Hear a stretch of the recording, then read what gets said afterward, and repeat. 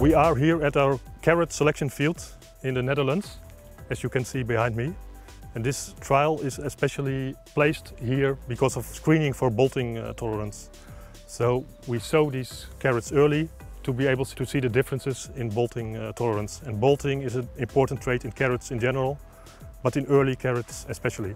In Seminis we have a long history of carrot breeding because Seminis started as a lot of different companies that had a carrot breeding program, like Royal Sluis, Peter Seed, Esco Seed, Hunong and Chuneng. And because of that we have a very wide gene pool where we can pull from.